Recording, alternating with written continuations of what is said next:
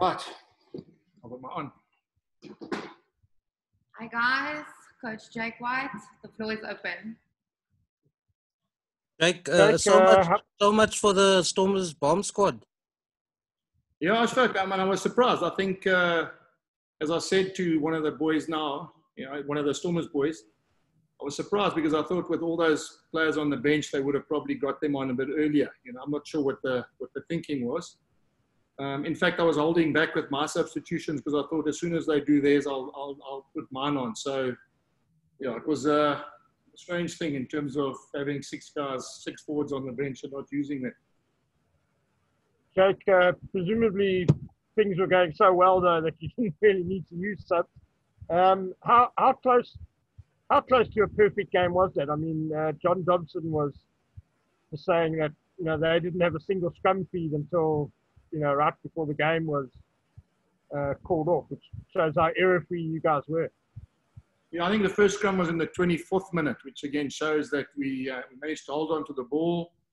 I think, Ken, to be fair, the first 40 minutes is probably, I'd say probably the best we've played in a long time, considering the opposition we've played against. And I think the thing I enjoyed the most is the continuity and the sort of play between backs and forwards. I mean, it wasn't a case of just playing with our forwards, although I must say our forwards were outstanding. I think the way they scrummed and the way they mauled definitely set up a platform for the backs to play. But what I really enjoyed was the interplay between the backs and the forwards, and some of the touches and some of the offloading, and all the sort of interplay was very pleasing. Hi, Jake, Adnan here. Would you say that the Stormers were saved by the Lightning? Otherwise, the score would have been much higher. Well, I mean, to be fair, they were on our try line there. So, who knows? Maybe, we had defended really well. We didn't want to let them in.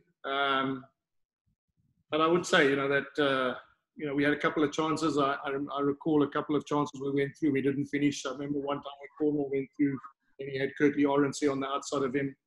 It's funny when you coach, you can sort of be critical about those little things, and you could maybe have scored 2 or 3 more tries. But as long as we learn from that and we get better, we make it. There's a long season we're going to play, hopefully till the 23rd of January. If that's the kind of improvement we've had in a small space of time, I'm looking forward to seeing where we can be in the next 2 months. And just a word on the performance of Mornestein. I think he's 35 years old. And he put on a great show. I think he had a hand in 3 tries, if I'm correct. Yeah. No, look, I must say I watched him play when he was at Stade Francais when I was coaching at Montpellier. And, he was still winning games there. He was still, winning Man of the Match awards. He was, I think when he was there, Stade Francais won the league. He was one of the most important players for them as well. So, I think, the thing that I've enjoyed is Jacques is an older guy, Dwayne's an older guy, Mornay's an older guy, but the kind of role model and the kind of performances they're giving the juniors is making it so much more easy for the coaching staff to get those juniors to play like that, because when they play like that, it rubs off on all the junior players. Coach, but you're talking about the continuity between the forwards and the backline. Can I ask you, what are you guys feeding Ivan van Zyl nowadays? Ivan van Zyl, well, all we do is we let him train with Fourie du Preez once a week, and you can see the sort of impact that Fourie du Preez is helping the halfbacks, and we didn't get to see Ambrose today, but I can tell you that the little things and the detail that Fourie du Preez, it's anything. It's like confidence. When you get a guy like him coming in and helping him with their technical stuff and understanding about the game, and just getting a feel for what their roles are. You can never underestimate what sort of knowledge and intellectual property they're getting from a guy like Fourie du Preez.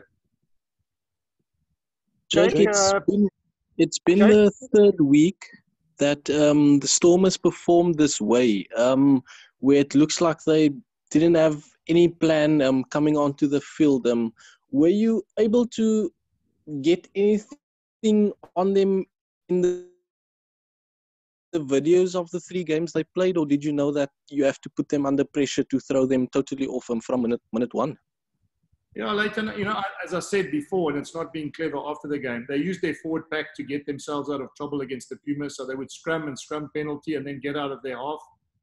So the plan was just to, nullify that option and then get them to play out of their half, and because they probably got away with it in the last couple of weeks by having double shoves or by using their scrum and their set piece to get out of their half, they had to rethink and they had to adapt the way they were playing. And, again, as I said, it's easy in hindsight, but I will say the thing I'm enjoying the most about this Bulls team is their ability to adapt, the ability for them to understand, that if things, if plan A doesn't work, we've got to be good enough to find another plan. And I think the way we changed the line out today with the maul and playing off the top, we got some really good rewards. So, as I said, I'm really happy with the way the coaching staff and the players are putting this team together later.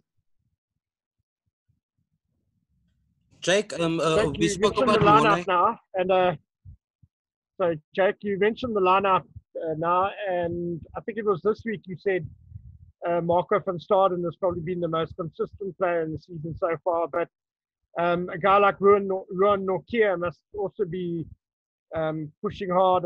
Another great game today, and have you been pleased with just how consistent he's been as well?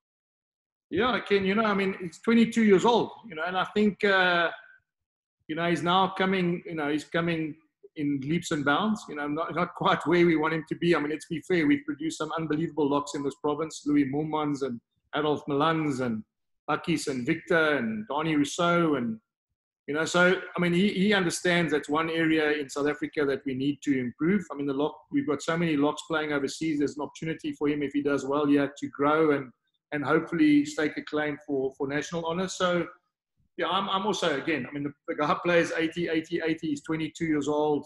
I've no doubt, though, when he plays with guys like Dwayne and Mornay and Jock and Trevor, he's growing, and that's what makes it so pleasing for us. Jake, we spoke about Monestein's performance earlier, but also Stedman Gans was the man of the match. And just the time he has on the ball, is it something that's being coached, or is it just his natural skill, and him and Kirtley Arons are combining brilliantly?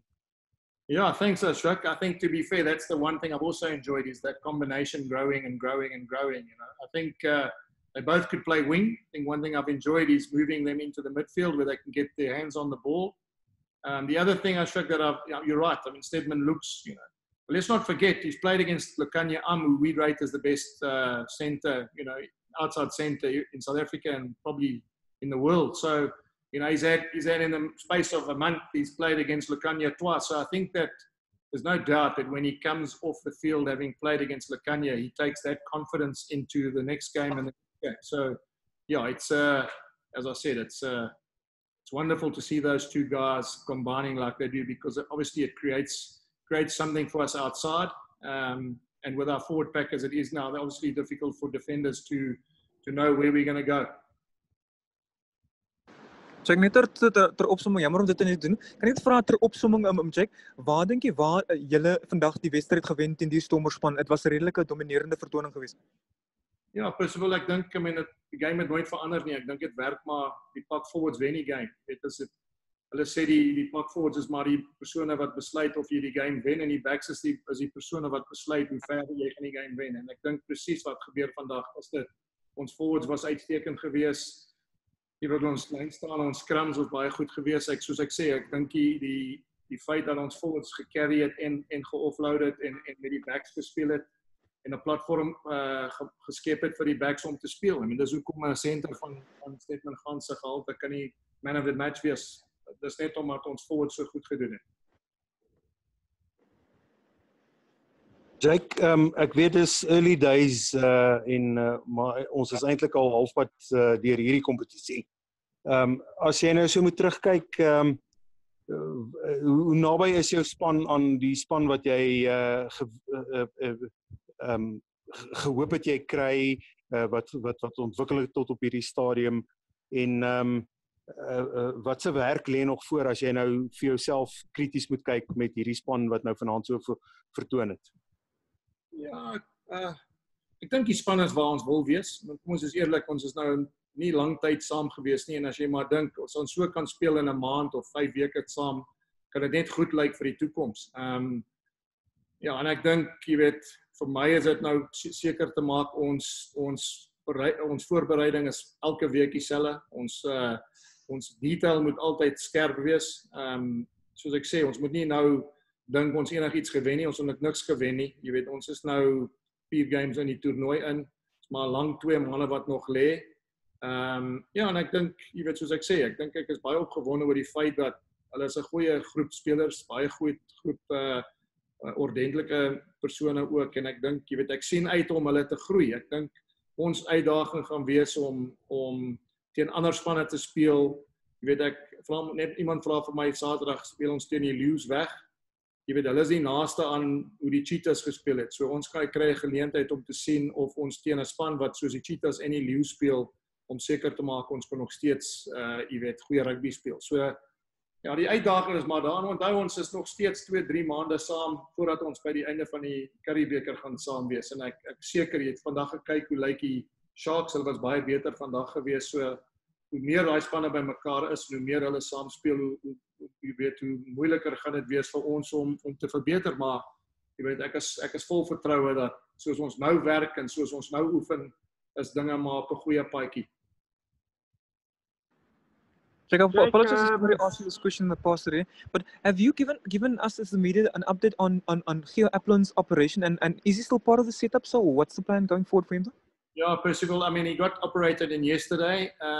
Yeah, I mean, at this point in time, it's an ACL, you know, so I can't see him being back for a while, but you know, he's a very positive guy. He told me, he read an article the other day where some athlete came back within 77 days. So, you know, who knows, but you know, he's still very supportive, still sends messages, sent a great message this morning from his hospital bed, you know, wishing the guys well and asking them to put something in extra. So, yeah, you know, as I said, it's not going to be around for I suppose, the next 2, 3, 4 months, but hopefully we'll get him towards the middle of next year. You mentioned the name of Daniel Rousseau earlier. Yes. We know what he meant to the team in terms of depth, the variety he brought to the team. Do you think you found a new Daniel Rousseau in Elrie Geloof? I know the Lions wanted to sign him as a lock, so do you think you found a new Daniel Rousseau there? Ja, Koos, ek moet vir jou sê, hy's 'n regtig goeie speler. I mean, ek het Pieter Steff afgerig by die Sharks. I mean, jy almal het gesien hoe hy gegroei het in 'n klein in 'n kort tydjie. Ek het Johan Smith afgerig. Andre Venter was ek deel van die Springbokspan met Nick Mallet. I mean, hy Elrich, I mean, hy's nog jonk en hy verstaan en hy gaan nog steeds leer, maar as ek gesien het hoe Andre Venter gespeel het of Johan Smith of Pieter Steff du Toit, is hy in dieselfde klas, jy weet. Hy moet nou net rustig wees en sy ervaring net bietjie groei, maar ja, soos jy sê, Dani Rousseau het 8ste man in die Wêreldbeker final gespeel, vir 'n man wat 21 jaar oud is en hy het alles om groot rugby te speel en ek is seker jy weet dat hy eendag 'n Springbok gaan wees en hy gaan nie net Springbok wees nie, hy gaan 'n goeie Springbok wees. Jake, can you just confirm with the game being called off early, you guys do still get the bonus point, eh? You've still got 5 points out of it. So Ken, hard work is basically as I said, I'm telling people downstairs, I heard before the game that if the game goes to 40 minutes, then the result stays. So I briefed the players before the game and said, look, it's very important that we're leading. That's why we took a couple of those early penalties and kicked them over, because I just thought what we didn't want to do is be behind on the scoreboard at half time. Again, part of the planning, part of the preparation, you know, just giving players the confidence that they understand we couldn't afford to, you know, we needed to play in the half and get points, and you know, they did more than that. So, you know, we realized after last week, we're probably a bit fortunate in that we played in the rain, and a lot of people spoke about what was the rule if the game was called off. So you're 100% spot on. You know, as it stands now, we get 5 points, and you know, the game is finished at 39 points to 6, which is obviously fantastic for us. Hey, thank you for the question, Jace. Have a lovely evening. Thank you, guys. Thank you. Thanks, Jake. Well done. Thanks, Jake. Thank you.